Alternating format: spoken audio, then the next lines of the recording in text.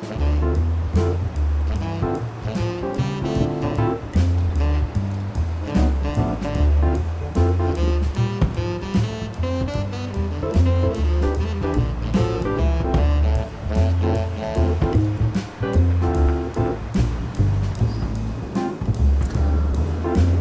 time is it, do you know? Time? Yeah. What do you want to know? The time.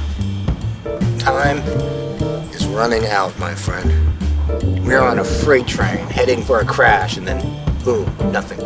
Yeah, but what I time mean, this is illusion, this lie that we exist. I mean, and for what? Why? I mean, there's no purpose or meaning to any of this. We exist in these fragile bags of blood and bone that start to break down just as soon as we stop growing.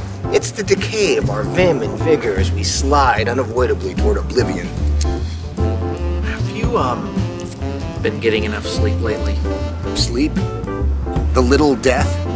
That waste of time? We're here on a very limited lease, and we have to spend a third of it sleeping, having stupid dreams that everyone's trying to interpret, and for what?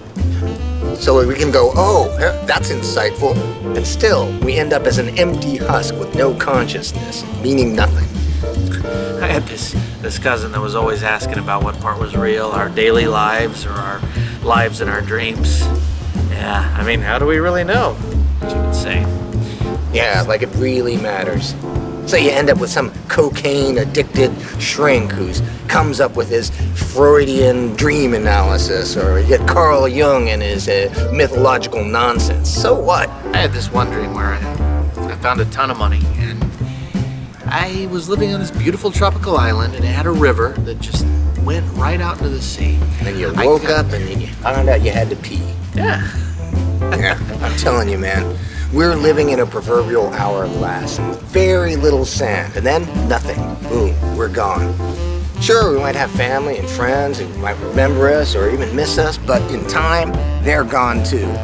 It's like we're running around in circles trying to figure out the meaning of life. Like, oh, I hope I go to heaven and see my old dog Fudgy. Give me a break. We're just some weird chemistry that's self-aware, so we think we're important. Have you ever had any head trauma from, like, you know, when you were a kid playing football or soccer? I mean, we read books, we talk to elders, we go on pilgrimages, and then we come back empty. So strange to me, you know? The rest of the world calls soccer football. Did you know that? And then we talk to gurus, and we meditate, we go to spiritual lectures, and then we buy books, and we recordings and films on consciousness, but still, we don't really know anything more than we did before. And here in America, we call our football, but there's not very much feet. You know what I mean? It's you use the feet for field goals, punting, whatnot, but that's just weird. You know, I just don't get it. Time, tick-tock, tick-tock, I mean, what's it all about?